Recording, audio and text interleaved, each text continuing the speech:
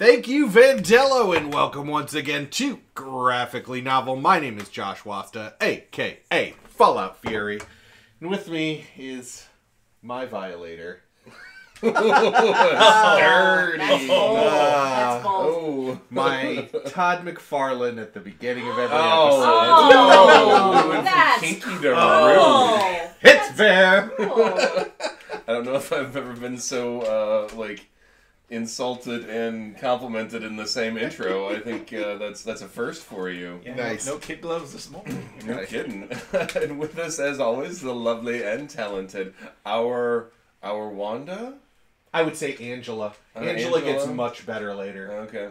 Our Angela, the lovely and talented Ms. Jennifer Howland, the Baronessa. Thank you very much. My pleasure, as always, to introduce a returning friend to That's the right. podcast, Troy Essmann. Thank you so much for joining us again. Good to be back. Not so many pages of notes as you had for the boys. No, I think we all can remember. Yeah, no. But I did take notes. I think most of us. Yeah. I don't know if I took notes. I think I just stared at it in horror and wondered what went wrong. Oh no, I did take notes. Shit. So if you didn't know what you were clicking on when you decided to listen to this episode, we are doing Spawn today, and we will be discussing the 1997 movie, the 1997 cartoon on HBO, and the 1992 comic, the first 6 issues. So, Troy, welcome back. Yeah, first 6 issues. Yep. Yeah, that's all right. Volume The first Volume Volume 1 one. of Yeah. the TVB. generally the first trade. Yep. Yeah. So, Troy, how long had it been since you had broken out your Spawn comics and read them? I hadn't read the comics in at least 10 years. I had only seen the movie when it came out. Hadn't seen it since, so that was a fun revisit there. And I periodically revisited the HBO series. Yeah, I think I'm kind of in the same boat. I was never huge into Spawn, but I was huge into McFarlane's Spider-Man run. Yeah. His artwork in Spider-Man was iconic, and part of like me coming into comics was always that. But the HBO series for sure, I have come back to. The cartoon. Yeah, the movie Jen and I watched together, and I had not watched it in a very, very long time. And I should have done a count of the number of times that Jen just, under her breath, went, "What the fuck?" I watched that this morning, and my wife was very much woke up to it, was going, "What is this? Why is my Martin Sheen? Why is President Bartlett Bartlett in this?" How many times are they going to say the word apocalypse to him, or "you're going to start the apocalypse now"? Or "I'm going to nail him." Yeah, there's that too. She counted. Wow. So, Bear, how long? And was this a first? No, it was not a first for either. It was first to read the comic, but as far as the series, I watched a little bit when it came out. I didn't have HBO at the time, so it was kind of like if I was hanging out. Actually, I think I watched most of the series with you. Probably. Come to think of it. Oh, back in the day, yeah, probably, yeah. Or maybe right after I got out of college, when I was living with Russ, and he insisted on having like the Uber cable package that had everything. No, I remember because the cartoon used to be one of the better $5 Walmart finds. Okay. Yes. The cartoon used to be like a main staple in the Walmart bin that you would dive, because the top was all like Left Behind and other Christian movies, and you had to go down for anything that was really good. And the Spawn cartoon almost always was in there. I should just break in to say good. Good. There were no air quotes when you said good. So I think that we need to just state that. Good for a Walmart $5 bin. Oh no, I found good things in a $5. No air quotes? No air quotes. Like good, like it's good bad. This is bad bad. The cartoon? Or the movie. Yes. No, the movie Okay. was The pretty movie good, was- bad. Like, you just kind of look at it and you're just like, oh, Jesus. Yeah. I like how hell is a Windows 95 screensaver. Right? Yes. Yep. Well, that's not wrong. So before we go further, I have kind of a loose agenda for this because the first thing I want to talk about, and we will get more into him later when we discuss the cartoon, is the creator of Spawn, Todd McFarlane. Todd McFarlane has his place in comic books for sure. He did a lot to move comics forward. He is one of the two founders of Image Comics, which ended up doing some amazing things, Spawn being part of that. Incredible art. Really incredible great artist. Art. Yeah, well, and if you've ever seen any of the Spider-Man stuff where when he shoots webs, it's not just like a string, it's instead like a cable with other like webs around it, so like it's almost like a steel cable instead of looking just like a web. That was a Todd McFarlane thing, and in fact, his ideas for things against the editor, he was so popular that the editor of Marvel and him were constantly clashing. But one of the things that happened was all of the other people that were doing Spider-Man at the time had to use McFarlane's model for Spider-Man. He started doing he started his first comics were Infinity Inc. for DC, Batman Year 2, and a run of the Incredible Hulk in the late 80s. Really? Yes. To which he had major success, so they moved him to Amazing Spider-Man. And that was like the flagship title. He became so popular, but he was frustrated because he didn't have any creative input. He wasn't a writer, he was the artist. And the way that Marvel always worked was the writer writes, the artist does art, and never the two shall meet. Right. So they gave him his own Spider-Man book. The just titled Spider-Man instead of the Amazing Spider-Man run started in 1990, and they just basically were like, there you go, you have creative control over a Spider-Man comic. And that one became so popular that they had to go to the other artists and writers and be like, okay, Todd's doing this in his run. You have to make that as part of your, like, this is going Incorporate on. those. Right. Some of the stuff for the better, some of it not. For example, his treatment of Mary Jane was atrocious. Why am I not surprised? Yeah. So then, 92, he got just frustrated with Marvel, and he left and formed Image Comics. As we read in the book, their three main kind of flagships when they came out were the Youngbloods, which were, the idea was it was kind of a street level superhero team, more based in reality, but the idea that superheroes were very quickly become superstars, famous people. There was Spawn, and then there was Savage Dragon, which, it's kind of iconic. It's one of the least known stuff out of Image. Like, if you're a comic book fan, you identify with it. Like, you know what Savage Dragon is. Mutant dude out of Chicago. I kept catching those references in the little, like, newscast sections in the comic. Yeah.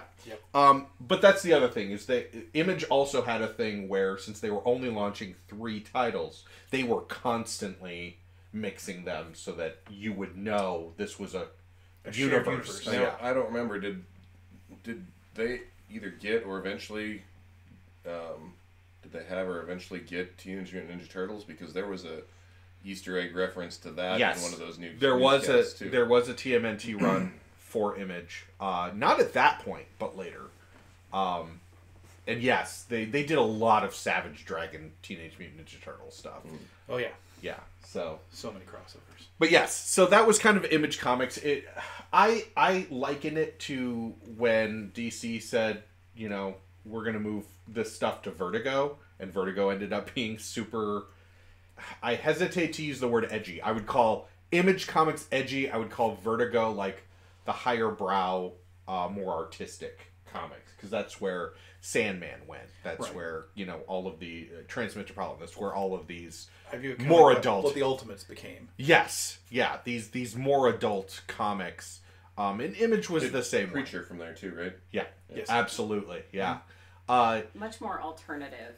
Yeah. A little bit deeper, a little bit more thought to them, not as maybe exciting or explosive or As flashy. action. Yeah, they weren't necessarily as action packed. They were just more. There was more story than. Right, and action. and both of them were starting in the early '90s. So I mean, you really can liken it to grunge. Music wanted, people wanted grunge. People wanted like not perfectly styled or Right. They wanted gritty. presented. They wanted gritty, not polished. Right. Yeah. And generally, that's what we talk about when we look back at the '90s. And boy, howdy, do we get a bunch of that looking back on it, 30 years later. Well, yeah, and that was actually something I wanted The to 90s talk was just like 10 years ago. Right? I did want to bring up the fact that in the 90s, a lot of this was coming around because people of a certain generation were tired of the, like, shiny good guy. They wanted color world. Yeah. Yes. Well, they wanted bad guy heroes. Mm-hmm. They wanted heroes that weren't perfect. Yeah. They wanted Right. They people wanted their who- anti-heroes. Yeah, well, Yep. but they wanted people who had done bad things, struggled with that, and then, came out of it. Oh, yeah. This is know? also when you're seeing Wolverine really start to hit his stride. When you're seeing the Punisher start to come back. Daredevil starts to get grittier. Mm-hmm. This is the rise of a lot of those artists that started to do a lot of the gray area stuff. Right. Neil Gaiman, Yep. he's really, this is his wheelhouse. This is really when he's starting to hit. And actually, after these 6 issues, there were other issues done by Warren Ellis, Neil Gaiman. McFarlane brought all of his friends, basically, that had the same experience he did. So the first 6 issues, as Troy was saying, it's not that indicative of how the series is. It's just a good start. Really past this point is when you're going to start to get more input from other creatives, and Todd will take what he likes, leave what he doesn't, as he will, but he does go out there and be like, these are my creative friends, this is my creation, what could we do if we just start working the mill? Well, and he did say in the beginning of that trade that, what his thinking in creating Spawn was that none of the heroes were gritty, basically. Right, yeah. And he said Batman was the closest to that, but then he stopped short. He never killed his enemies. Right. And he was like, and that's why I created Spawn, because I wanted a hero that actually killed people. And Right. that, again, is very 90s. Well, Yes. this is also Yes. before Punisher was considered a hero. Yeah. Punisher he was was still a vigilante. Yes, Yeah. he was still being used in Spider-Man comics as basically just a bad guy. He had good motivations. That had started to be explored, but which was also revolutionary because bad guys are just bad. The closest that they gotten is basically all of the X-Men comics. Right. Um, The Punisher was there to go, what if you take it that next step? Right, And, you shouldn't do that. right, and then became wildly popular. After the 90s Yes. explosion. Right. Yeah.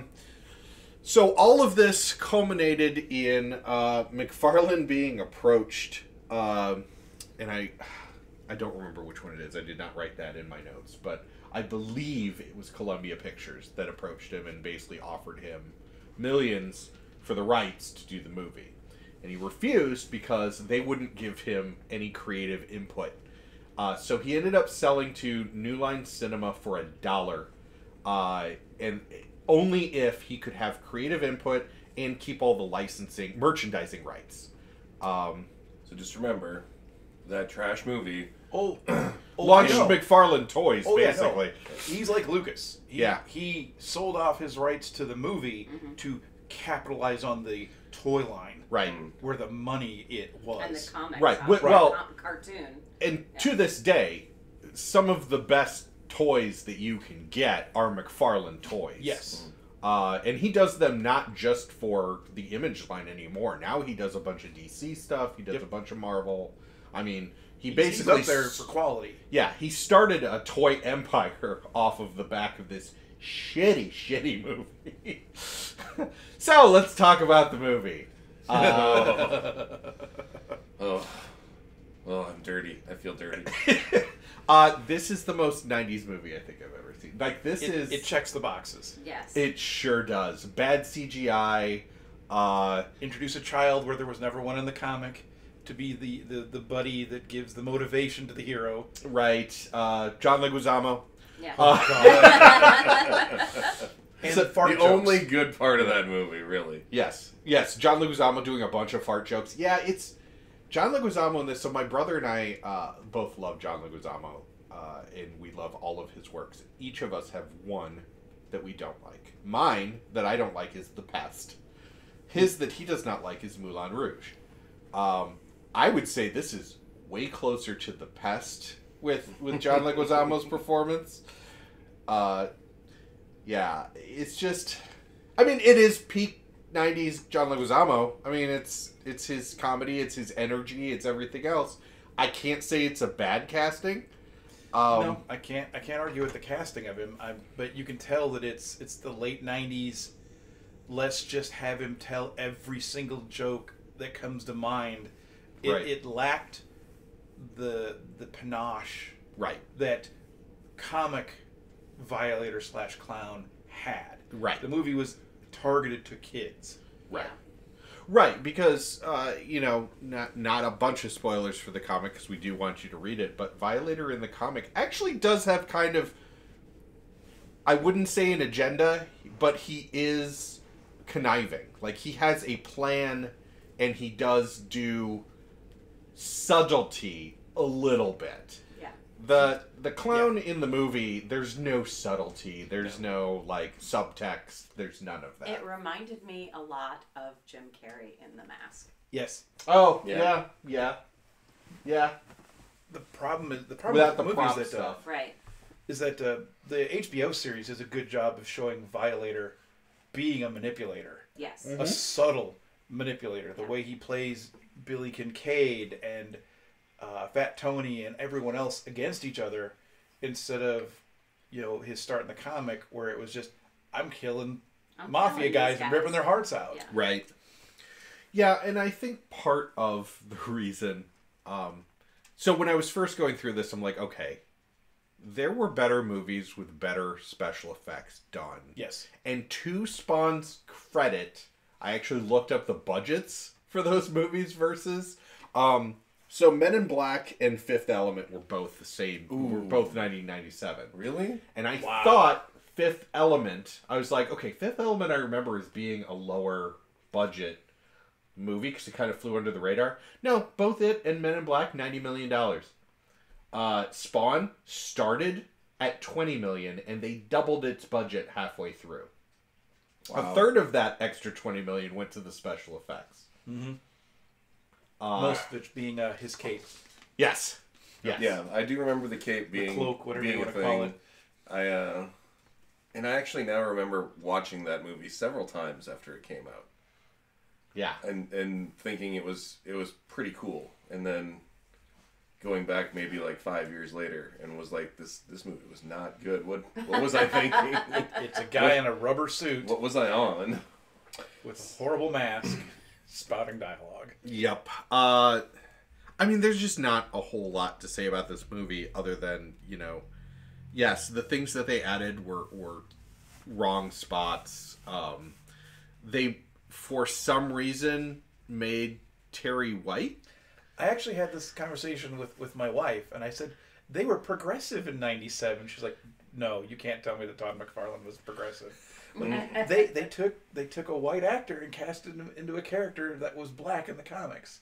And there really wasn't anything lost. Right. Well, but the reason for that is that McFarlane in an interview said, yes, we didn't want too many African American characters because that would send the wrong message as to what kind of movie this was.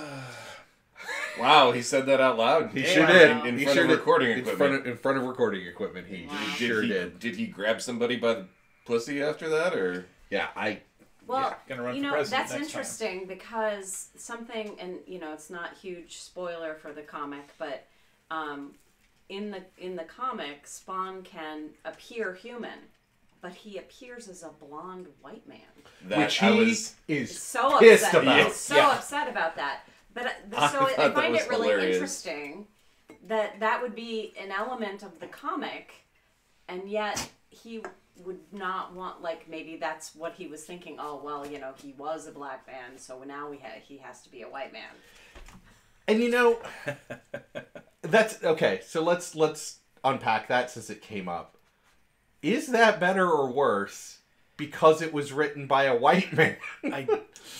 Well, I mean, the thing that I was thinking about when I was reading the comic was,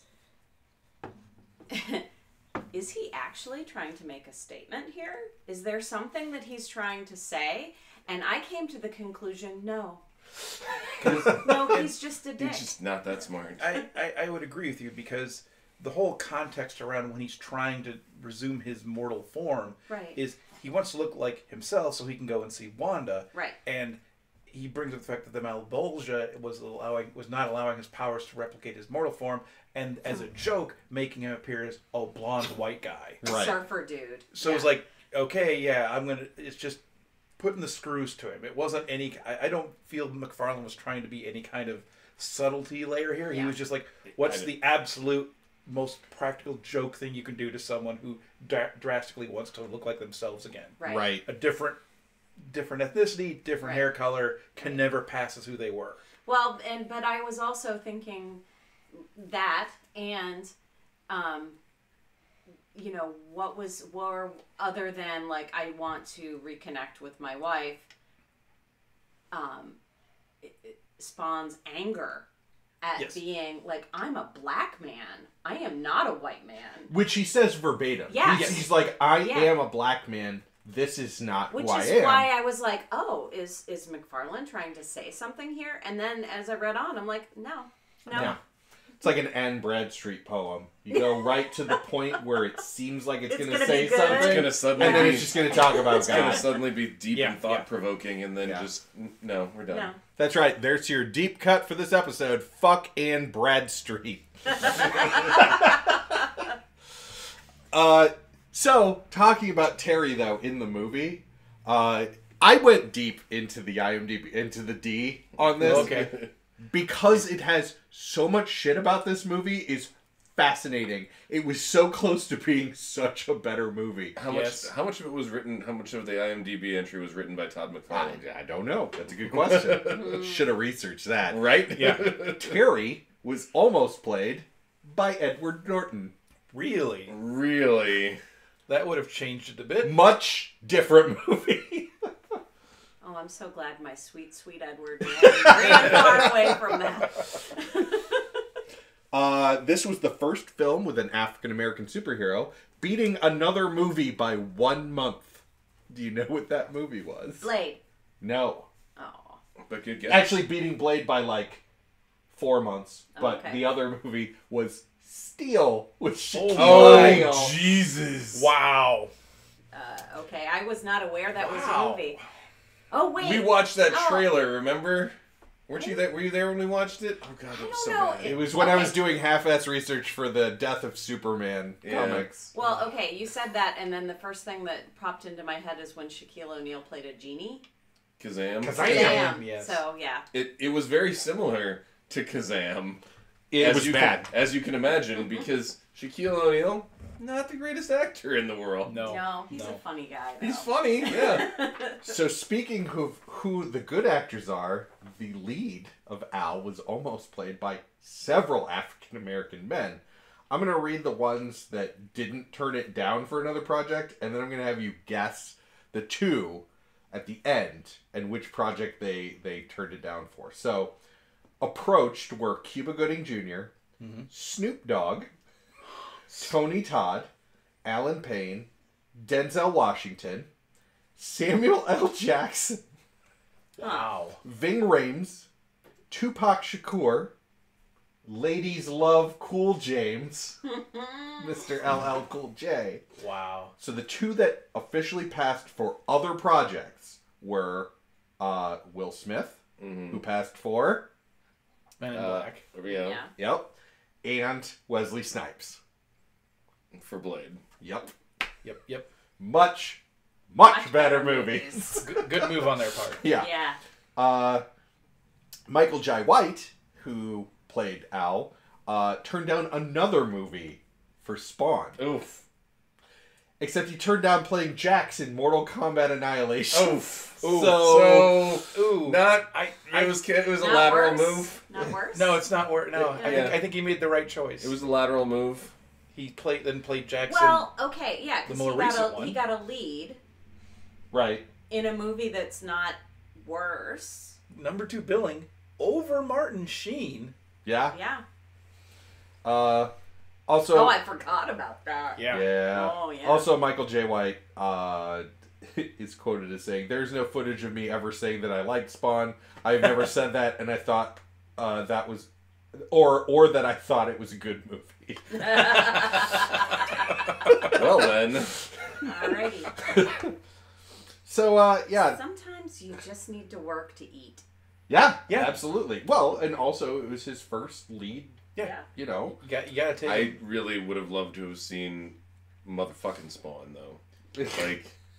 I'm Spawn, motherfucker. No, but he saved himself for what was that noir?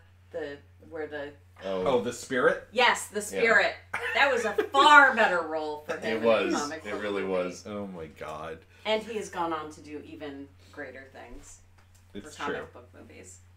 So, to move on to this next section, I'm going to play something, and I hope the mic picks it up, because I want people to experience what we experienced.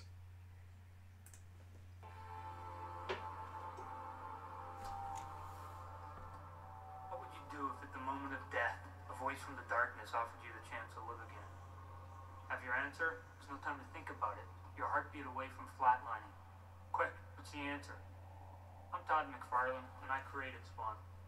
I hope you'll consider the question I've just posed, because a man named Al Simmons didn't. When the question got popped on him, he signed like some stupid rookie in blood. See, Al had qualities he didn't even know he had, a special kind of wiring that Malbosia the devil looks for. And when he said yes to that voice, he signed on for a whole lot more than he ever bargained for. So before you find yourself in a similar situation, and a voice calls to you in the darkness, think about, or as you may see, you'll have all eternity to think about your mistake too. And now Spawn, so turn off your lights. That We used to turn off the lights too. Okay. that is at the beginning of Actually, we did not. None of those introductions were included on the DVD. That is the original show on HBO. Yeah, a couple of times that we were actually watching it live. Yeah. Or HBO Max brought them back Yeah. in their original. Yes. So Yes. I just Yes, want they to did. thank Todd McFarlane for giving me this, because we have been it has- riffing on it all week. Oh god. Have you ever eaten really hot pizza? Oh no, I'm sorry. If a masochist eats really hot pizza and burns the roof of his mouth, and he can't enjoy the rest of the pizza, but he still has that pain in his mouth, is that better for him, or is it worse? I'm Todd McFarlane, and I created Spawn. Now turn off the goddamn lights. All I can think about was Deep Thoughts with Jack Handy. But it's just Todd McFarlane. Here, 2 minutes, Oh Todd, my go. God. I thought you were stoned Mark Wahlberg there for a second. You could, oh my god, you could plug Jack Handy's shit into... Of all my favorite uncles, my favorite uncle was Uncle Caveman. We called him Uncle Caveman because he lived in a cave, and every once in a while, he would eat one of us. I'm Todd McFarlane, and I created Spawn. Yep. It didn't matter. He said nothing relevant to the episode. No. It's just his 2-minute soapbox. Like I said, it's him showing up at the beginning of every episode like he is a curator for his own art gallery with his own art, Yeah. and he's got to explain every detail to you before you see it because you're too stupid. So I gotta say, though, just look at the man, too. Have you ever looked at somebody and you're just in the way that you dress and the way that you present yourself, you just scream douchebag. Right. Like, you just scream, I am a scuzzbag. Like, and... It's his whole attitude screams, I'm a fuckboy. Yes. Yep. And actually, last year during the pandemic, I did a lot of watching the Comic-Con that they did, because it was basically streaming and free. Yeah. And they had an appreciation of Todd McFarlane panel. And... Wow. Man. You could tell that he put the panel together. Mm-hmm. Wow. You could tell that he knew the questions ahead of time, so he probably curated them. Right. And, like, it was all about, well, you know, people in a lot of these things are at least a tiny bit humble. Yeah. There's none of that. That does not surprise me. Yeah. No. I mean, like I said, did a lot for it. We seem to take these titans of comics and just shit on them. And fortunately, we're not going to have as many episodes on Todd McFarlane as we had on Alan Moore. But I mean, you could tell that fame went to his head. At least Alan Moore was fucking interesting. Well, Yeah. I mean, he was a weirdo. A batshit crazy weirdo. Right? but- Batshit crazy, like, wizard weirdo. Yes, it's true. But yes, so this is the introduction to every episode of the cartoon that you could find on HBO Max. It's much better than the movie. Yes. Much. Yeah. The cartoon aspects are actually really entertaining. Yeah. As Troy pointed out, the Violators done much better. Yes. And Keith fucking David does the Yes. voice of Spawn. No, and you could tell that was the beginning of Keith David's voice acting career. Yes. Because the first season of the cartoon or the animated bit, he's rough. Yeah. Yeah. And so's the animation. Yeah. Yeah. And you get to season 2 where they were given a budget, Yeah. and I think that Keith David went off and had some lessons about how to voice act, because the second season is just not even comparable to the first Oh, yeah. as far as style and feel. Yeah, which I've watched it. Jen hasn't. She just watched the first season, but you can see the nuggets of how it would become Yes. Yes. much better. Yeah. Yeah, with there was just- nothing that was like, oh, we're just going to change that. It was like, we Right. made it better. No, it's like the opposite of the X-Men cartoon, where the last season was rough, Yes. and then all the other seasons are great. Mm-hmm. Yeah, because also is it by the third season they get way more into Angela and the whole... Yeah, they introduced her in the first season, They did, because she has the Spawn earrings. and her forehead Is like, gigantic, is yeah. enormous. Yeah.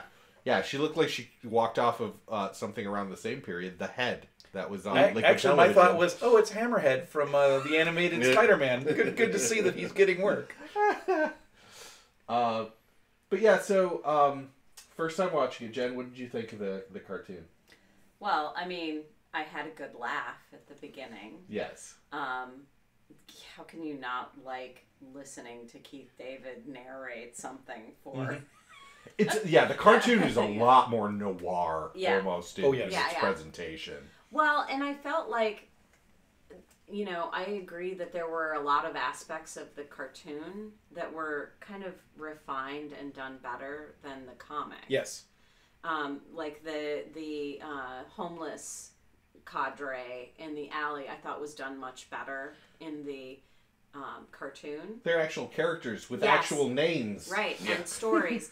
The thing that I was like, the disconnect that I had was the like guide for Spawn that's in the Cagliostro. yeah that's Yeah. in the cartoon that's not in the comic. Does he show up later? Yes. Okay. He does show up in the Okay. comic. Yeah. And is he a... I'm trying to remember. Is he a former Hellspawn? Yes. I Like a did. reformed one or It's something. kind of like it's kind of like in Ghost Rider, where Okay. you have the Sam, Yeah. not Sam Neill, Sam Sam Elliott. Sam Elliott. I mean, the comic has gone out of its way, even before they started introducing offshoots of, here's this Spawn, here's this Spawn. There have Right. been many Hellspawn. Yeah, Usually there's like a couple hundred years in between each one.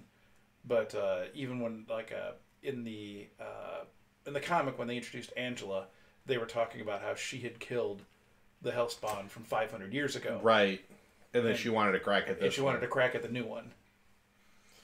Interestingly enough, while we're talking about Angela, one of the only Image Comics creations to move over to the Marvel Universe. Interesting. She is a Guardian of the Galaxy now. Really? Yeah. Well, while we're talking about women, I wanted to touch on, she was one of the only real characters with agency, female characters with agency. Wanda kind of has some, but it feels Except like, in the movie, Jesus Yeah. Christ. Oh, she was just there in the movie. Yeah, so in the comic and in the cartoon, most of the women that are portrayed are victims. They're either being sexually assaulted or they're being, demeaned or, Yes. and there aren't very many of them. The cartoon had more women. The comic, there were like 4. Oh, Yeah. And one of them they was had the more. talking head Yes. and the newscaster. Yeah. And it was just like, wow, there are no women in this city except for when someone needs to get raped. And I will state that having touched base and kept up with the Spawn universe just more out of curiosity of, are they going to answer the questions I've had with the characters since it was first introduced? By the way, are they? They are, but they're disappointing. They're incredibly disappointing. Okay.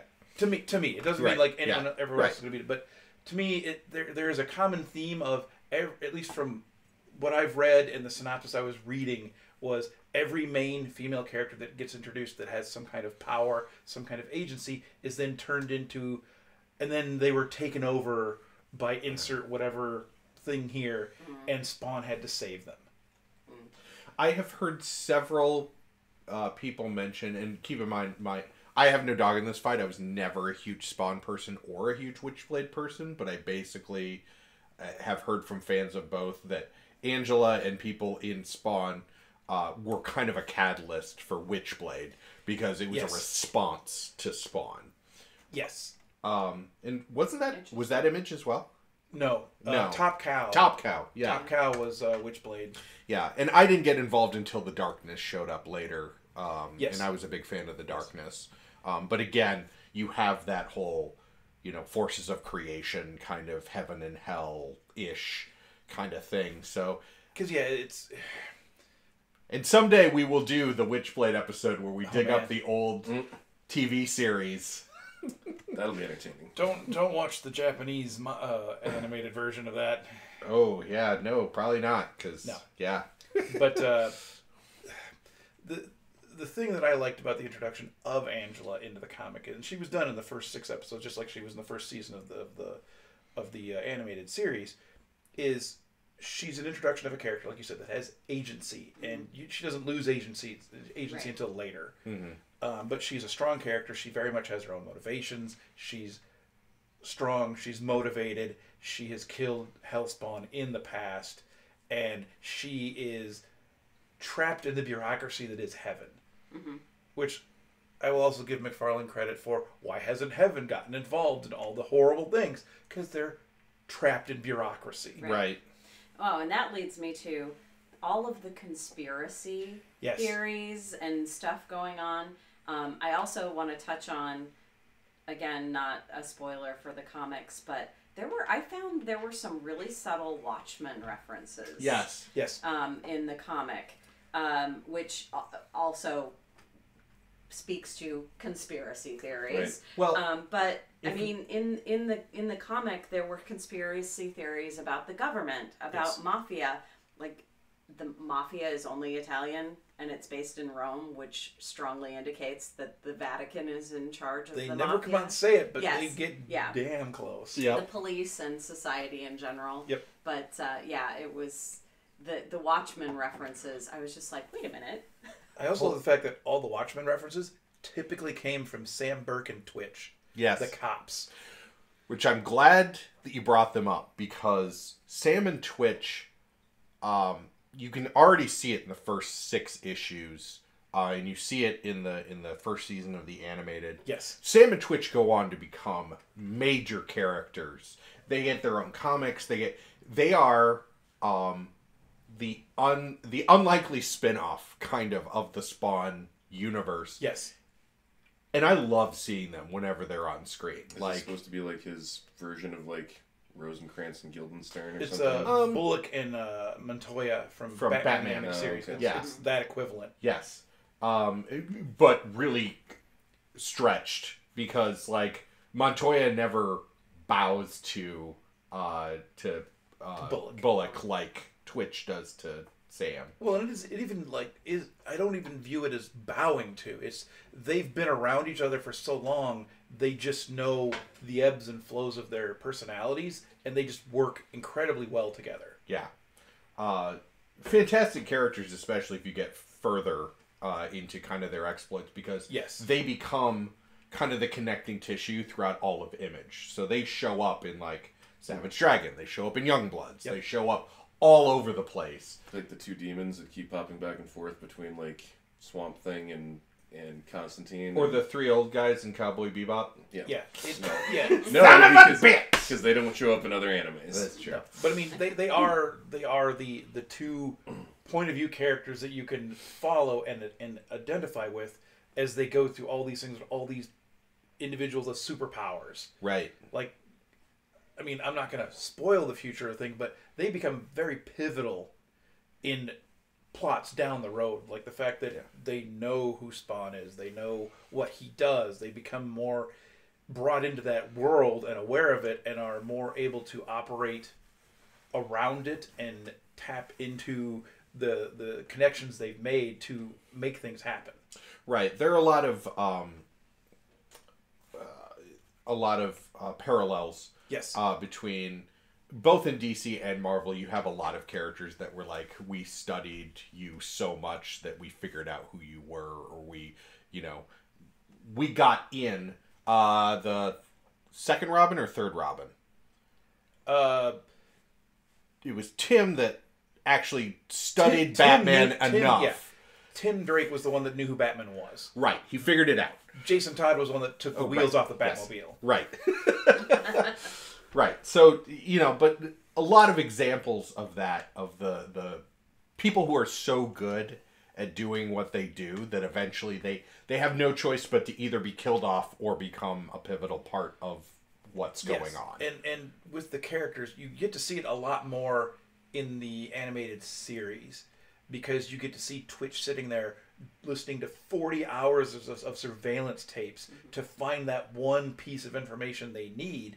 He's the grunt work. I can find the details. I can dig through the files and find all this information. Burke is the practical approach to it. He knows how to organize the unit, how to make things happen, and I love the fact that neither one of them is like shoving it in the other's face about that. Mm-hmm. They just, like I said, they work so well together. Twitch knows he gets the information to Burke. Burke's going to act on it. Yeah. And act in the way that makes the most sense, that will benefit the most people. It's not like I give it to the blowhard and off he goes. Yeah. By the book, like he says. Yeah, well, most of the time. But you have to come to that realization that they are working together, because they seem so contentious. Yes. When you're first introduced to them, you're like, oh, Twitch is just like this guy's grunt. Like, it's not a partnership. But you really, as you get to know them as a team, you learn that it actually is a partnership. Yeah. A long time in the comic to get to that point. And I'm glad the animated series was able to develop that in the first season, so you immediately... You're seeing a lot of it from, they're the ones finding the stuff. They're the people not involved that have to go in and try and piece it together. And so they're kind of the world point of view perspective for the viewer.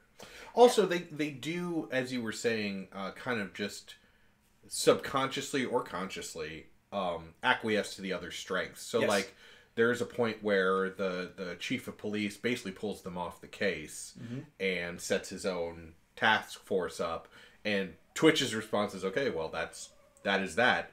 And Sam is like, oh, no. This is how we're going to, go through while still following the rules. Yes. But we're going to get basically back into the investigation. Yes, it's two friends hanging out off work hours. In a car. That was Twitch in the comic. You're Twitch right. was the one who was like, well, I have this new hobby. But it's hanging out in a car at midnight in this particular neighborhood. Right. You want to, with my buddy. We're doing manly things together. For me, it was a little confusing in the way the speech bubbles were placed as to know which one it was. I mean, one of the responses is, in response to it saying, hey, Twitch, da-da-da-da, in response to it, but it was delivered in the mannerism that Bert tended to have. But yeah. I could see either character going, we're just going to hang out outside of work and completely toe the line on the... Well, I knew it was Twitch because Twitch has always talked about being a family man and having a wife and kids, and he said the wife's going to be pissed. You're right. Yeah, you're right. And also then said he had 7 children. Yes. I was like, holy shit, dude. Twitch is a fuck machine. There's a reason why he's called Twitch. The machine. The machine. Well, just to give people that might read the comic, you do get to find out why he's called Twitch if you keep reading the comic. Okay. And good. There's depth. Is it worth it? Yes. I will just say that Twitch has a skill set we have not seen at this point in the comic yet. Cool. That makes him very important later. So, the comic. Let's get to that. So, Troy, it's been a while since you read it. Yes. I'm gonna go to Barrett and Jen first because it's the first time you've read the comic, both of you. Yep. What'd you think? I enjoyed it after because I had already just watched the movie Same. and the series, Oh my God. and it was like a relief. The palate cleanser. Right? Yes. It was just like it was like kind of like I went to like an Iron Chef competition and I watched everybody make the same dish and then I was just like, and then the actual Iron Chef made the dish. I was just like, oh, well, thank God. That he invented. Yeah. Yeah. Jen? Yeah, same. I read the comic coming off of watching the cartoon. And, if I had to rank them, I actually was surprised that I liked the comic as much as I did. And I would have to say, ranking them, the comic is at the top. I like the cartoon, and there are things about the comic I didn't like that the cartoon fixed, and vice versa. Yes. Yeah, exactly. And the movie is way, Movie's way trash. at the bottom. Yeah. But the comic was a pleasant surprise. I was after listening to Todd McFarlane stroke himself for... Okay, by the way, I told our friend 3 that I was doing this, and he said that he loved Todd McFarlane and referred to him as the Todd Father. Yes. Yeah, I've heard that. Yeah, he mentioned that when I was hanging out Yeah. earlier before I came over here. And you know what? Frankly, I'm not gonna harsh on anyone that likes things that I don't like. Everybody likes what they like. Except for the fact that we just harshed on. No, I'm not gonna harsh on the fact that other people like it. Okay. That's fine. They Right. can like it. There are things that I like that people don't like. So. Right. And also that I appreciate and understand the contribution Todd McFarlane has made to the comic Absolutely. industry and the movie industry as well as, being one of those first people that had a movie based off a comic that they tried to transition over to the silver screen. Yeah.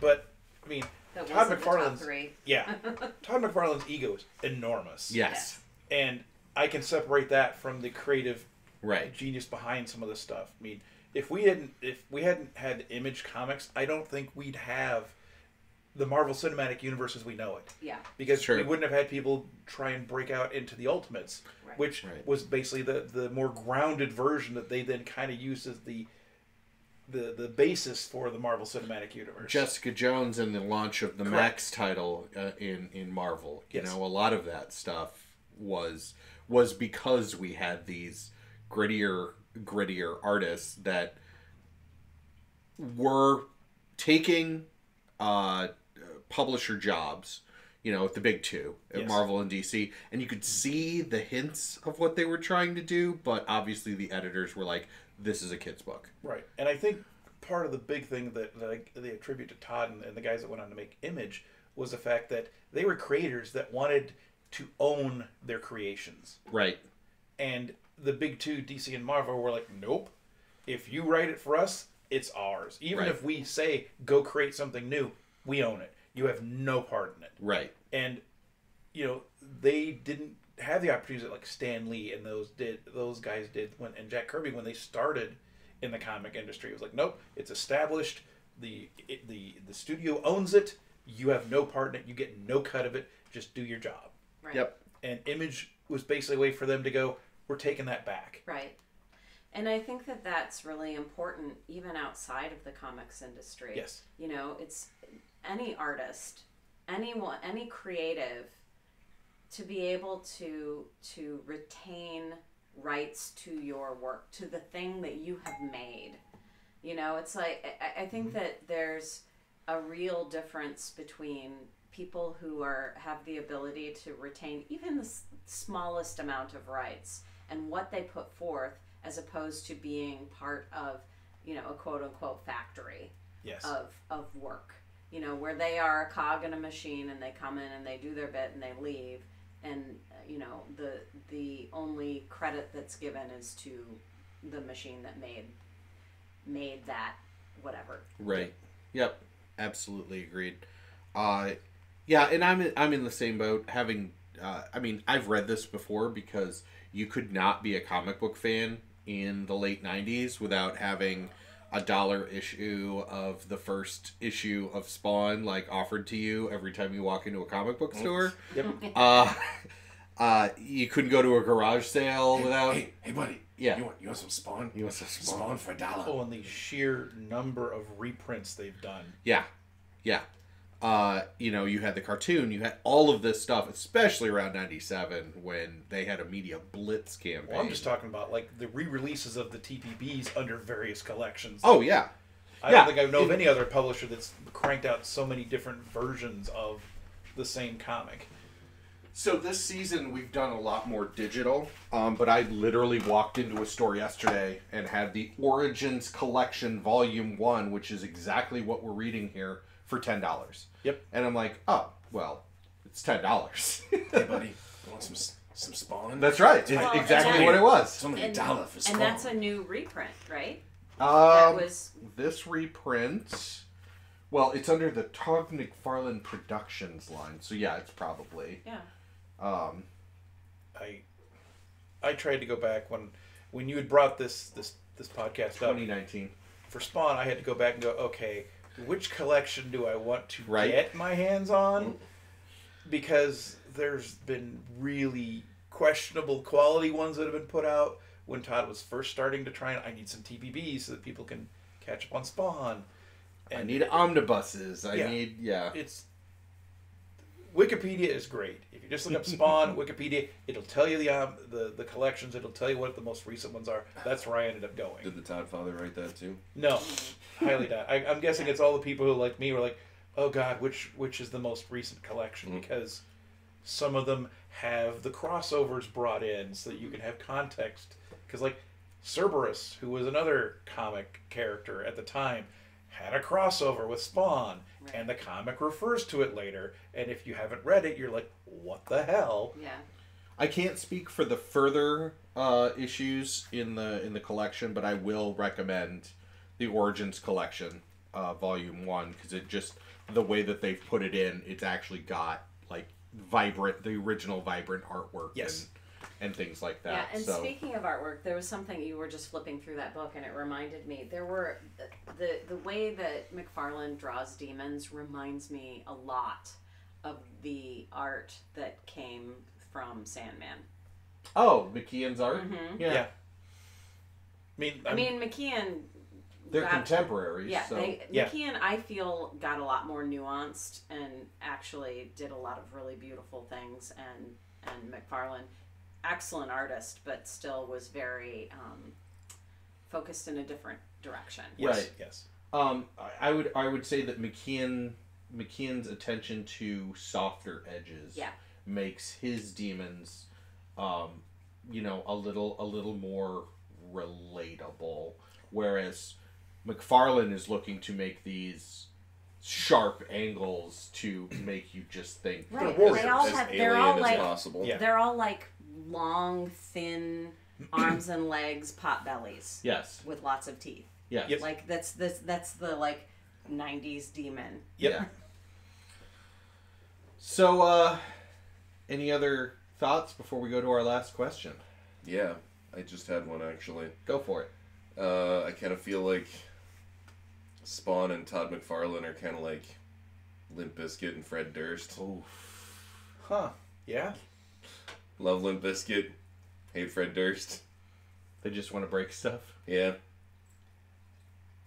I mean, I feel one of the other topics that has to be brought up and we've kind of touched upon it with the three mediums, the comics, the animated series, and the movie, is Terry and Wanda. Yeah. Because in the animated series, Terry and Wanda, I believe you and I, Josh, were talking about this through text a little bit over the last 24 hours, is in the animated series, they are the typical definition I would say are fuck around and find out. Yes. They're digging into shit that anyone now would go, are you insane?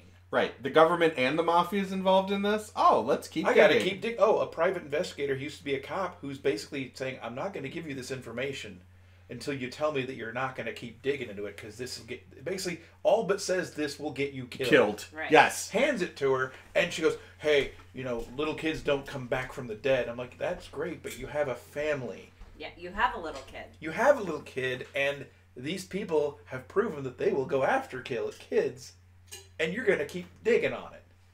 Yeah, well, and I felt like there was a twist with the senator and the senator's bastard child. Yes. Between the animated series and the comic. Yes, and they did it differently. I think in the animated series that worked better. Yes, I will give the entire Billy Kincaid arc in the animated series way more credit than the comic one. The comic one was just kind of a flash in the pan and it was done. Yeah. I gotta ask, in the 80s and 90s, how many secret bastard serial killer children of senators were there? Because it seems like there were a lot. I mean, in the Image universe, there were every senator must have had at least 2 or 3 of them. Well, it's an old theme, babe. Yeah, it's an old trope. It's a really, really old theme. But yeah, the 90s were like, let's talk about this. Let's flap. Let's put it on the table and talk about this. Yeah. But I mean, Wanda doing that, and then Terry works as a accountant at the military munitions company. Right. Finds that there's some discrepancies in the logs. Great. Nothing wrong with finding that. Takes it to not his boss, but the head of the company. And the head of the company's first question is, who else have you shown this to? And then doesn't trigger any I'm in danger alerts. Right. Or this is the bad guy. Yeah. It's like, and then keeps digging. I'm like, you know what? I love the fact that in the animated series, Wynn was like explaining to Chapel when, why are you letting him live? Well, after he brought the report in, it's like, he's loyal. He's loyal and he has the company's best interests in mind. Right. I'm like, that's fine. That means that you understand it. You can control him. You're not worried about it. Right. And then they kind of reach a point where he hacks into the system to find it at night. Right.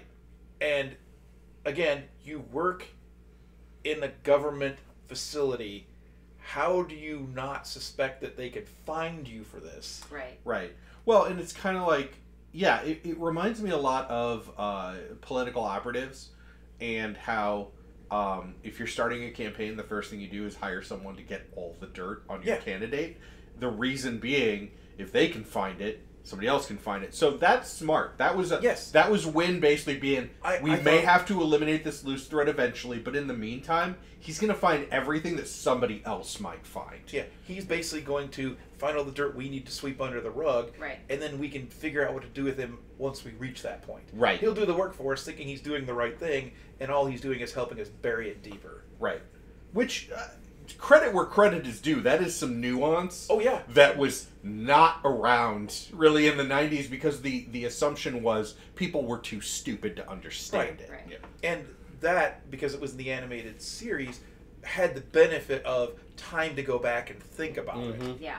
And go, what's a better way to do it? And again, with all that was going on, where you were interweaving the Wanda and Terry stuff with Billy Kincaid stuff, and behind a good chunk of this is Violator. Yeah. Which is, you don't get that subtle manipulation out of him in the comics until way down the road.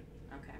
But I mean, and I think that's probably why we saw it in the animated series, because when it came out, the comic had gotten to that point, and they're like, Yeah. we need to establish this earlier, that he can actually manipulate things. And the other difference in the animated and the comic is that in the animated, Violator is an active player on the field. Right. He is a trusted agent of Malbolgia, and he is forwarding that agenda. And even in the movie, he's doing that. Right. But in the comic, he's just a guy that was sent to go keep tabs on Spawn. Well, Right. and he To start wants with. Spawn's position. Right. Right. He Well, wants Spawn in to competition fail. In the Yes. comic. Yeah. In the In comic. the comic. In the Yeah. animated series, you got the feeling like he was sent there to be a mentor to Spawn. But he was just Yes. not doing a very good And job. even in the comic, when Malbolgia makes his appearance, when the two are throwing down with each other Right. to stop his petty children, Right. he pretty much tells Violator, you're supposed to get him ready. Right. Right. You're supposed to be the mentor. Right. And But you don't, I mean, it's more like children squabbling in the Right. comic. In the animated series, you do see that Violator has that skill set to actually, in Malbolgia's eyes, mentor Spawn. right. But, And I think he has it in the comic. We just, because it was so, Todd was trying to get so much out in the comic Yeah. in so few issues to establish that hook to get people to want to come back. He had to world build and all this other stuff. In the movie, in the animated series, he could just exposition through Keith David or Cagliostro going, Right. here's the world, here you go. yeah. I mean, Off you go. even looking through this, I mean, one of the gripes that I had about the comic is there is wall of text in every page, It but that's reminded again me- because Todd's trying to explain He's world building. so much shit all at the same time. Whereas in the cartoon, you have 6 episodes that are half an hour each. Yep. You know, so you have 3 hours basically to show things in different ways, but you can do 10 seconds here. You can do, you know, a lot of the stuff, especially like you were saying, Jen, that happens with the alley and the homeless people and the relationship there. I know that gets developed later in the comic. Yes. In the first 6 issues, you're still basically in the second episode where Al's like, I don't give a shit about any of you. Go fuck yourselves. Right. I you mean, know? the relationship with the homeless people in the alley is established through the I'm going to forget the guy's name.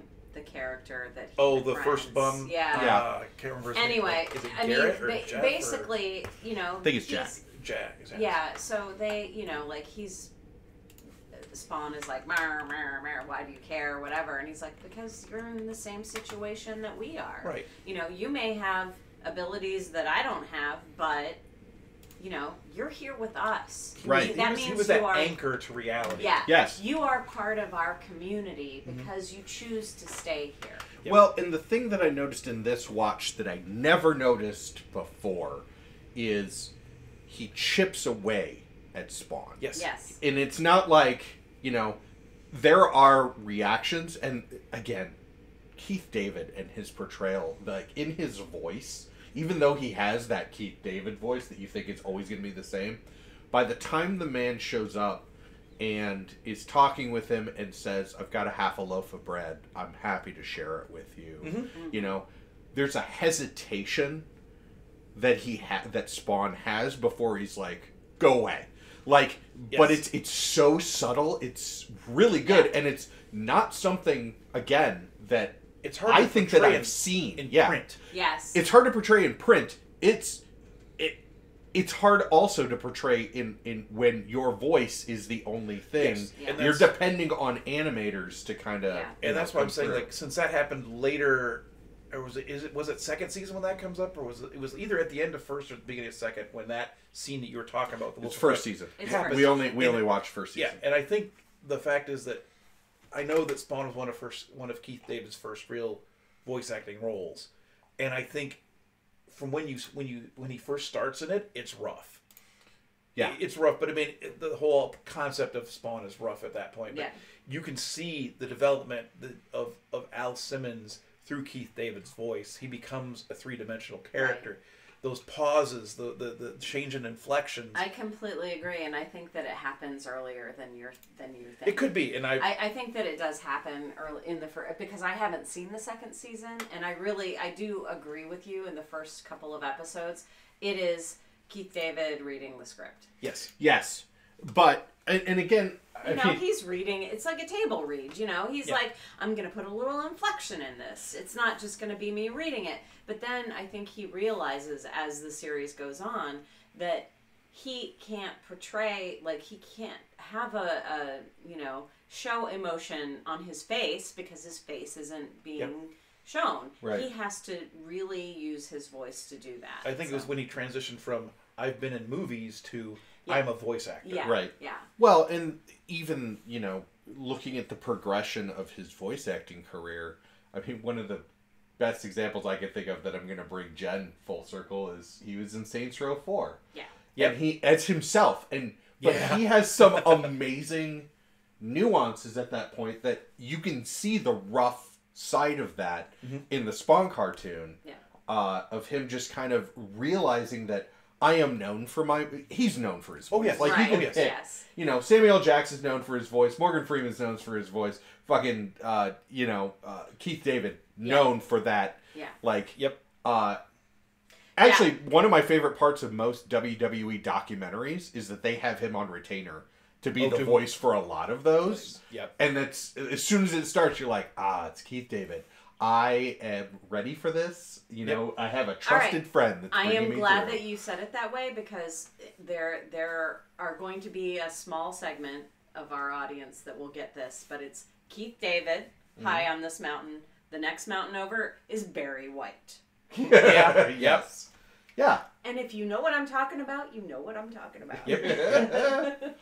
Because you ready to fuck. Gee, thanks for being so obvious there, babe. Got it. Thanks for not being Barry White right there. Troy, one of the other things before I close it out that you were talking about before we started recording that I wanted to make sure to get back to is Gen X and Spawn. Yes. Because I do believe that this is a very late Gen X. You know, we have multiple, you know, we have the spectrum of Gen X here. Yes, we do.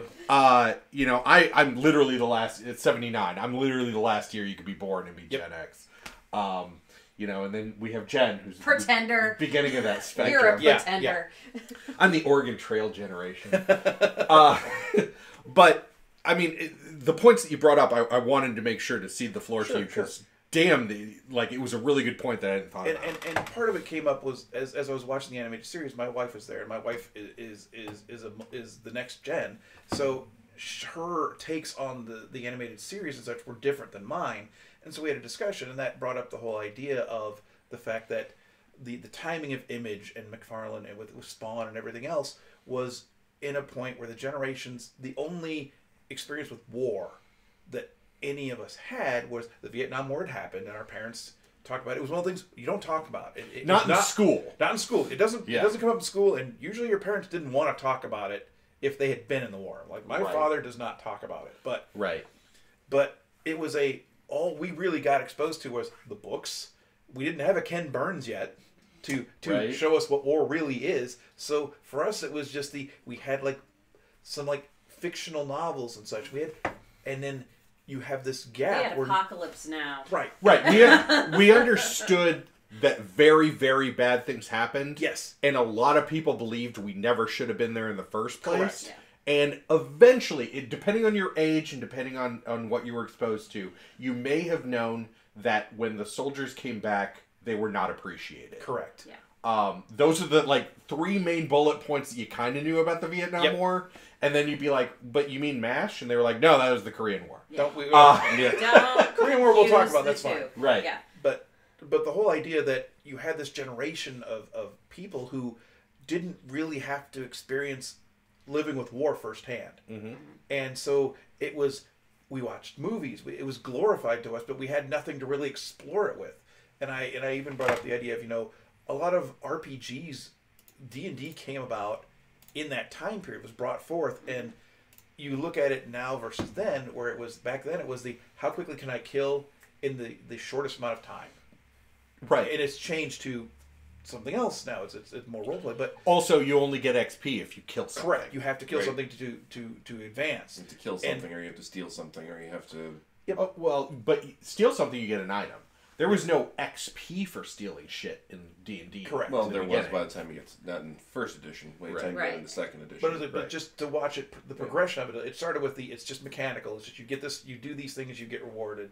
Right. Hit the lever, get a pill. But the idea is that DC and Marvel we're just telling the same old stories. Mm-hmm. We're just rehashing it. It's like now it's this artist's turn and this writer's turn to tell those stories. You know, Riddler and all that. Nothing was new. It was all just rehash it, recast it, throw it back out there. In some cases, sanitize it. Right, and sanitize it. And like, or if you wanted to watch X-Men or read X-Men, it's like it's soap opera time. Who's with who this week? So Image with McFarlane, you know, breaking off and doing this, it was a chance for the whole Gen X to go, this is something that's for me. I am the target audience of this, and it is aimed at me, and it's allowing me to explore things that I haven't been able to. Right. It's like, let's talk about the grittier heroes. It's like, well, we didn't get to see that because no one wants to talk about the Vietnam War, and all we know about the Korean War is MASH. Right. So it's like, what's it like? What is this? And it's a chance for the Gen Xers to express that, of trying to take their take on what would people go through in these situations. Well, and I think it also was because Gen Xers, we lived through the Cold War. Yes. So we didn't, you know, the generations before were all about their government. Like their government was the thing. You know, you were patriotic. You were loyal to your government. Yep. And then we went through the Cold War. Company men, which, you had races. Yeah, but like the Cold War taught us that, okay, we don't have like a war with people shooting each other on a battlefield with guns and there aren't bombs and whatever. In a battlefield, we've got people doing things in secret. We have governments doing things in secret. Right. That we trust are for our benefit. Right. Do we really trust them? And that's where that question started to come up, exactly. and that's what Image and all those like Spawn started to ask the question of, especially with all these conspiracies, because the Cold War gave birth to there's all this stuff going on that you don't know. The late 80s, early 90s, when all that stuff started to kind of come out, the Iran-Contras and all that stuff, and we started to understand that there was a lot more to the government than we had been led to believe. Right. But we had no way to really explore it because there were so many laws about you can't talk about this. Mm-hmm. Right. So the only outlet for a lot of that was through comics and things that the government's like, whatever. It's a cartoon. Right. Yeah, well, it's a movie or whatever. Yeah. But part of that was also they heavily relied on the comic books code. Yes, to do the heavy lifting, and Image said, "Fuck the comic books code. We're out. We're not going to do that." Yeah. Well, and I find it also. What is the comic books code?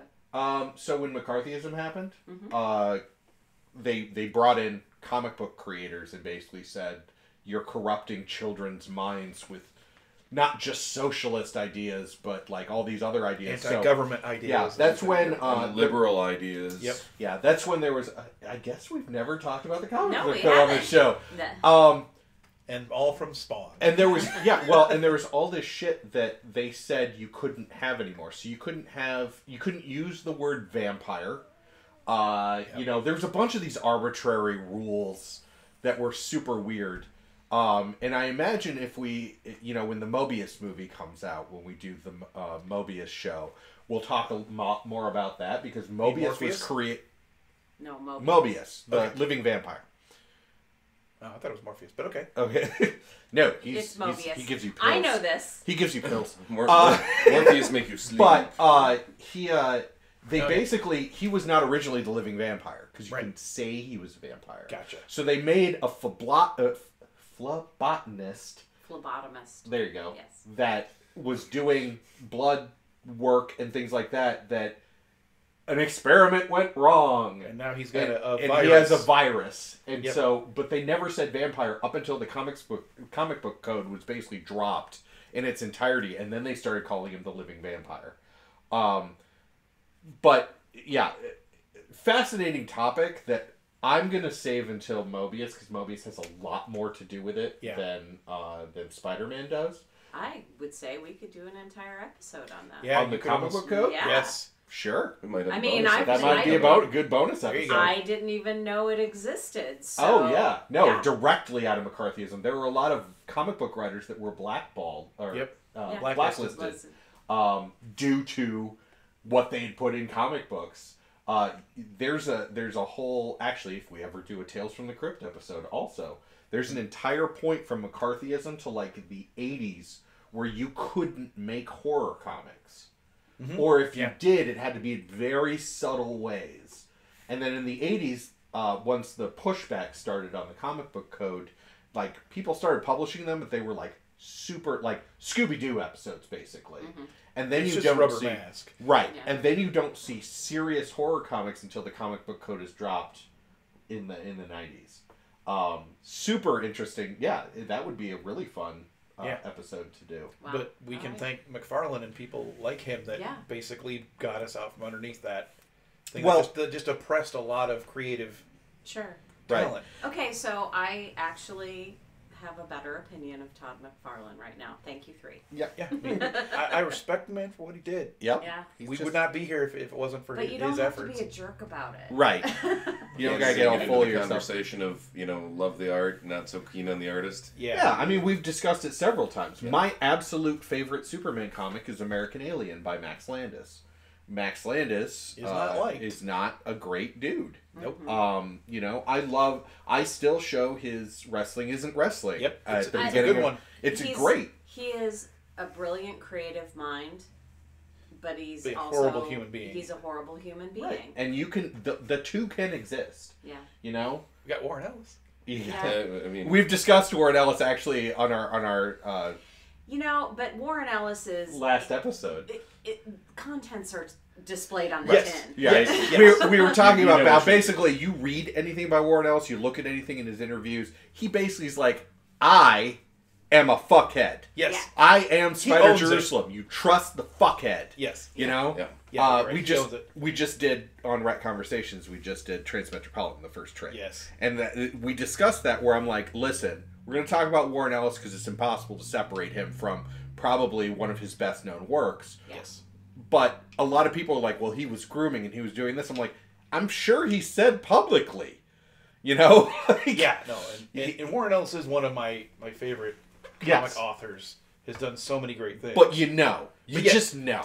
When you approach one of his titles, you're like, this is Warren Ellis. There's certain expectations that you are going to have to do. Absolutely. Understand or coming. Oh, well, and when reports come out and it's like, he's dating this 18-year-old that he's known since she was 15 and he's been in communication and that's grooming, and you're like, yep, that's Warren Ellis. Yeah.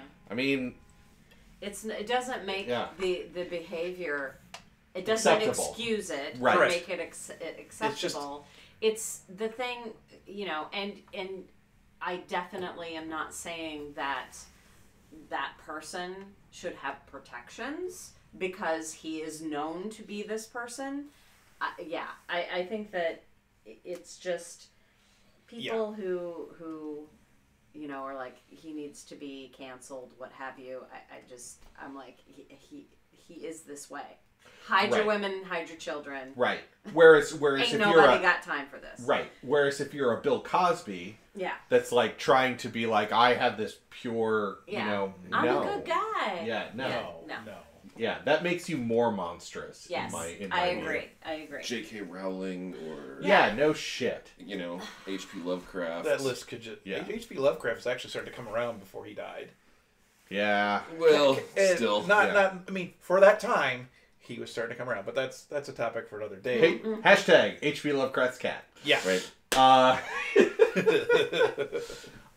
And the last thing I wanted to bring up is when we talk about the comics code and McFarlane's contribution to it, one of the things I find extremely interesting is he left Marvel in late 91 to form Image in 92. In 93 is when we get the Maximum Carnage series from Spider-Man, which McFarlane had already invented Venom and started to that whole Venom storyline where Venom, yes, killed people. He was supposed to be a villain, but again, he had good reasons. He only killed criminals, like this whole thing. Maximum Carnage is like taking that because you introduce Cletus Cassidy, and it just takes it to the nth degree because he's a serial killer with a symbiote suit and everything else. And I find it interesting that McFarlane had to leave Marvel and start his own company for Marvel to allow the storylines that McFarlane wanted to do in the first place. Yes. I mean, another parallel is that Venom was Spider-Man and Carnage was the Punisher. Yes. It's like, if you take this to its extreme, right, where do you end up with? And yeah, again, it took McFarlane leaving, and then Marvel kind of went, oh shit, Image is making money. They're doing, what was that McFarlane thing he was working on? Quick, run with that. Right. So I'm going to ask two, because I know none of us, if we can avoid it, will ever watch that movie again. Oh, I might. No. I might, and you might just because I might. I love bad movies. Depends on how much I've had to drink. Exactly. And if you have the remote. Yep. I'm not watching that again. Yeah. I love disaster movies, but that's just a tragedy movie. Yeah, no, the movie I wouldn't watch. The series, however. So here's where I'm going to go Okay. for Bear and Jen. Is will you keep watching the cartoon and will you keep reading the comic? So we'll start with Bear. Oh yeah, I mean, I think I've already actually watched through the second season. Third season is like the full-on war. Oh yeah, which is yeah, great. Yeah, I haven't gotten that far yet, but I'm pretty sure I've watched through the second season already. Okay. And yeah, I mean, maybe now that I'm actually like caught up with the rest of the season on reading, maybe I'll get around to actually reading some things for. Well, and you can get graphic novels for $10. Oh yeah, there is that. Hey buddy. Hey buddy, you want some Spawn? Some Spawn? I got it cheap. Or you could be that dude in the alley. So Jen, He didn't make are it we very going far. to watch second season of the cartoon? I'm interested now, especially after what Troy said They get a about budget. the development. They get a budget. Yeah, they do. Also, you know, my life would not be complete without mocking Todd McFarlane's openings. Oh God, It's just one of those. Have you ever woken up? It's just one of those days. Right. That whole Yeah. that Everything one, is I was fuck- just like Everybody everybody sucks. sucks. Yeah. I'm Todd McFarlane, creative Spawn. Yeah. Troy, a different question for you. Is Sure. this going to encourage you to go back and do another read? I think I'll read it up to a point Okay. because and I will avoid spoilers because I've Last read, thing I ever heard about Spawn is there was like a green. He fought the Green. Yes. At one point. Oh man, it's. So it's like him versus Swamp I Thing. think there's one thing we I'm can't. familiar because we Yeah. covered the green in that other. Yeah. There's one thing we can touch upon that we haven't yet about Spawn, and it will. What I'm going to talk about will lead into that discussion. Maybe we can have it briefly. Is because Spawn had so many other people contributing to it. You had Neil Gaiman and Frank Miller and everyone else throwing a little bit of their stuff in there. It created a very broad universe for Spawn to live in, and it created many spin-offs and other things like that. Did it create a spawning pool? Yes. Oh. Yes, we'll go there. Oh. But Thanks, everybody. This has been the last episode of Graphically Novel. Will you, like, Gib slap him or something? This is her life. the confusing part of it is if anyone goes out to like Wikipedia and tries to read anything on this, like I did last night, I made that mistake. Is just the fact that they have had to retcon so much because of the lawsuit with Neil Gaiman over the character rights, the selling off of different intellectual properties to Marvel and to other studios that they then couldn't use anymore. Right. So the story of the universe of Spawn has become so convoluted and retconned that it's hard when you get to a certain point in that series to go, what the hell's happening? They made choices that I won't spoil, but I'd hinted on upon. There's no female character that it doesn't get introduced that eventually is the target of abuse, as you said, or being taken over by someone else and controlled. Right. That changes a lot of the dynamics you see at the beginning. Like, what are the motivations of Spawn? What are the motivations of Wanda and Terry and Wynn and all this stuff that change as they have to retcon things. They go in very interesting directions that I loved. You know, the whole Angela thing when you get to the point in the comic where they start going in it. I will just say that there's a point where Spawn goes to heaven. Yes. He is. Is he white? Like as just As Spawn. in the Spawn costume, Yeah. and the thing that the comic has only just started to hint at is his costume. Right. Okay. And actually, I had a question about that. So if Maloja is just like this demon dude, and then the Violator is either in his Violator, like what he actually looks like, His or war the form. clown. It's his native form, but yeah. Why is Spawn why does Spawn have such an elaborate outfit? Okay, I can kind of hint about this. One of the things that you need to understand that the comics take a while, but the movie just comes out and says it, is that Spawn is made out of necroplasm. Okay. His body is necroplasm. There's points in the comics where he goes and finds his body, and it's there. It's like, how can you have both?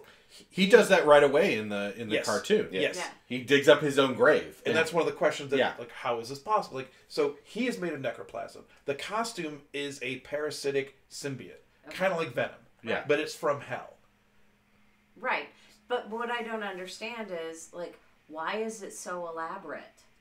Because the purpose of the Hell Spawn is Malebolgia basically finds these human souls that have certain characteristics he wants, that are warriors, that have the potential for evil. Who have also killed. That That is is very important. They have to have the yeah. potential to do horrific things. They may not have been, but they have to have touched upon that ideal and have embraced it at certain points.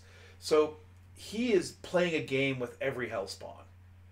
It's I'm going to take you, I'm going to send you back for whatever reason that you made the deal for me for, and I'm going to give you an enormous amount of power. And see what you do with it. And let's see what you do with it. Right. Now, I could get into more details, but it starts to spoil the plot. Right. But it comes down to there's a price. There's always a price. Right. And I felt like, and I understand that the comic goes on and more gets explained because the first volume is only the Six first issues. It's six issues, and you barely touch about half the story. Because I saw the movie and the animated series before I read the comic, I know that the suit has power. I know that it costs him to use that power, and it's not really explained that much in the comic. I think in the first 6 issues. In the movie, because Cagliostro at the very end of the movie, he's talking to Spawn about your costume, right? And he's talking about, you need to learn to use your costume. Right. Because it's a symbiote. Spawn doesn't know this at this point in the comics. And it is an entity that has its own power. Right. Well, it is mentioned about not wasting my power when Spawn fights. Oh, and I totally forgot to bring up overt kill. Right. Oh, that was my only other note from the comic. I was like, which was a contest. Okay. Are you really fast, and then I'll make my point and ask my question to you. I have to, because I did write this down. Okay, the character's name is Overt Kill, but often called Overkill. Okay, so Overt Kill is done openly, not secret or hidden, right? Correct. Right. Overkill is excessive use, too much, the amount of which destruction exceeds what is necessary. Yes. So Overkill describes the character. Yes. Overt Kill describes the intent of the character. Yes. Okay, so the story of Overkill. Overt Kill. Well, yes. He was originally Overkill because Rob Liefeld, who we have discussed on the show before, many pockets cannot draw legs. Yes. And Todd McFarlane met Stanley. And there was some sort of show or contest or something where Stanley gave them the challenge to make a character named Overkill. That was the only stipulation. So they both made them. Well, the problem with that was it was on some show or some whatever. Right. So they couldn't use them because they didn't own the characters. Right. So McFarlane made very minor changes to what he did visually and named it Overt Kill. Which is sad to me that that's the actual story of that character, because the idea of the fact that you would name the character Overt Kill and, be like, okay, I'm doing this, whatever. And then actually the character is Overkill. Literally. He just loves his work. Yes. Loves his work. Did you expect nuance. And... Well, but like I mentioned before, there were things that I came into. It's like Give me something to break. No, Give me something to break. It's there are times in my life which have contributed to imposter syndrome where people have attributed things to me because of things that I have said. They're like, oh, yes, you're very whatever, you know. And like, okay, well, maybe I could be that, but really I just meant this thing. And reading Todd McFarlane, I totally felt like that. Like, I'm like, oh, I could read into this. And I'm like, but no, I don't think he really had that thought. Yeah, you I don't shouldn't think do he that got to yourself. that deep. Yeah. I mean, But I just to jump in real quick on the overkill. I liked it because I felt it was a necessary thing to do in the Spawn comic to say this isn't just heaven and hell stuff.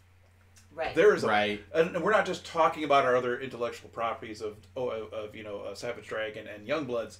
This is something beyond what you would normally encounter. That's machine, that's human, that's like, it basically says this world has stuff you're not, that yours doesn't. Right.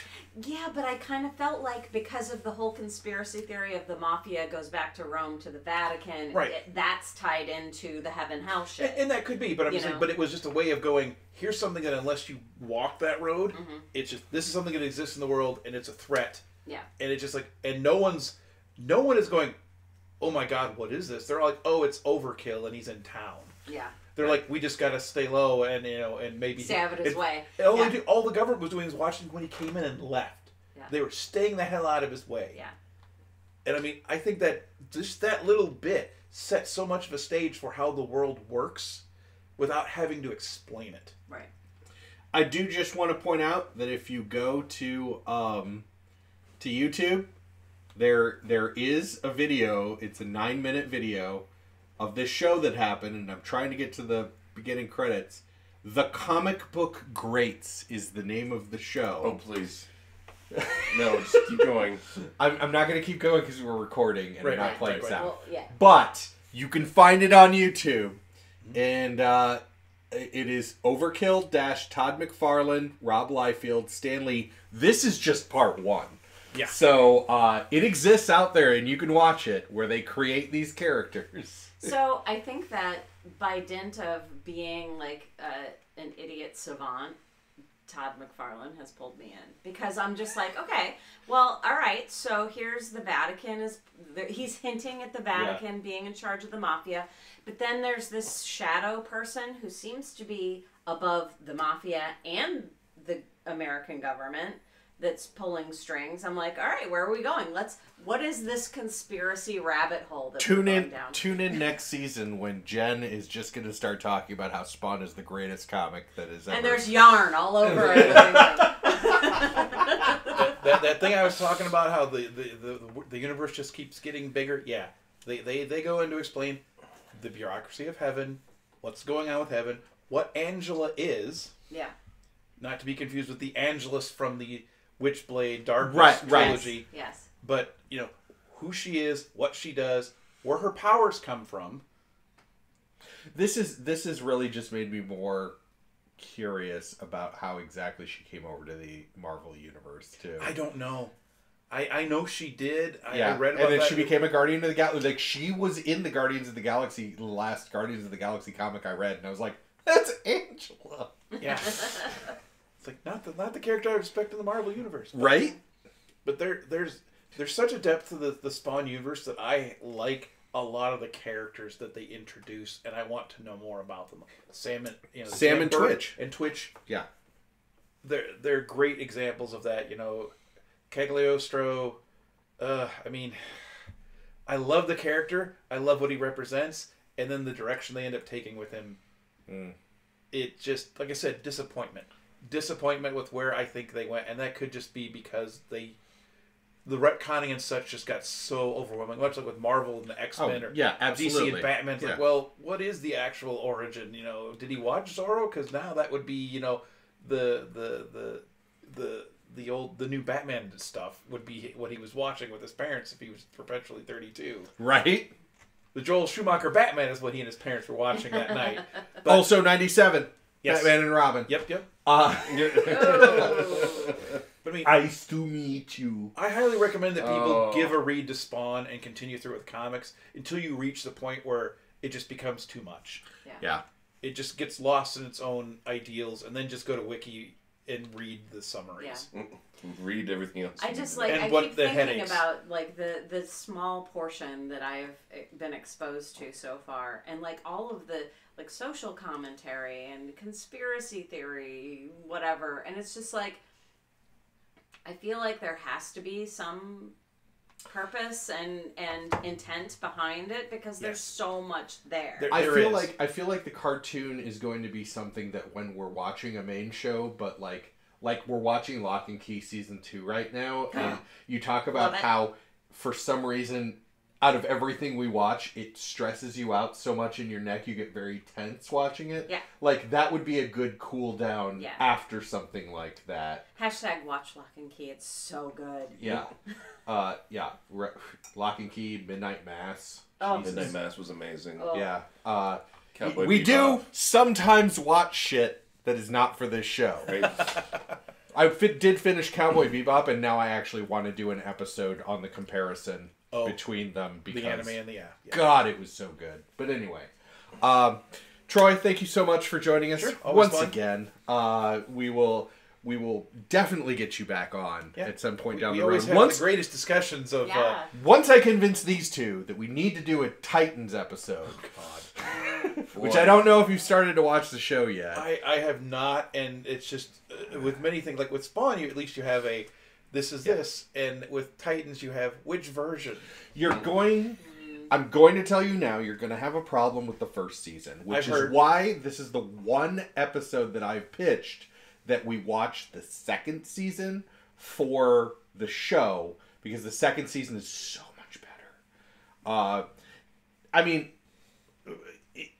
not only because Raven, the whole first season centers around Raven. Raven's a hard character to like base a non-comic book TV thing off of, and then Raven goes away after first season, so it gets better. You do have to still deal with Starfire, who I know your wife despises with the fury that burns like 1,000 suns. I mean, but just as a real quick side tangent, I think a lot of it comes down to if with the Robin / Nightwing, Dick Grayson, it's you either are a fan of when he was on the Titans with Starfire, right, or you're a fan of the later stuff with Chuck Dixon where he and Babs were together. Is that The Outsiders? No, it was just it was post Night's End. Okay, when he went to Bloodhaven and basically had his own comic. Gotcha. That era is the when he's not part of the team, he's just on his own and doing the relationships. It's you either like one or the other. You don't find many people that like both. Maybe we'll even do third season, because third season is when they bring Babs in. Well, she's a little bit in second season, but third season is really when they bring Babs in. Yeah. And awesome. Cool. Anyway, cool. Not Spawn. So thank you everyone for listening. As I look up what we're doing next, because I don't remember. Please tune in next time when we do. Bear is going to take the reins for the majority of this episode, because we are doing Jupiter's Legacy next. Oh, so good. So good. And Bear came to us after watching this and went, Guys! You gotta do this! And Jen and I literally, we do not go through the entire season. We did half in one day and half the next day. It was quick. I am not usually a binge watcher. No. I need to unpack things. I need to watch it and unpack it and then move on. But that one we binged.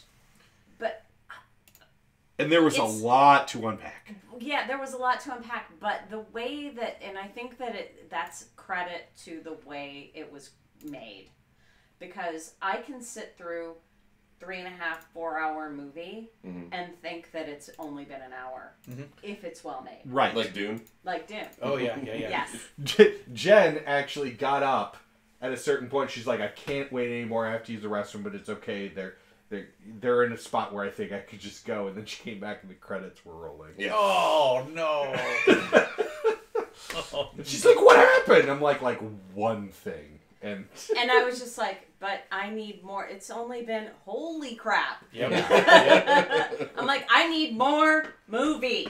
More movie. in my veins. More Dune. More Dune.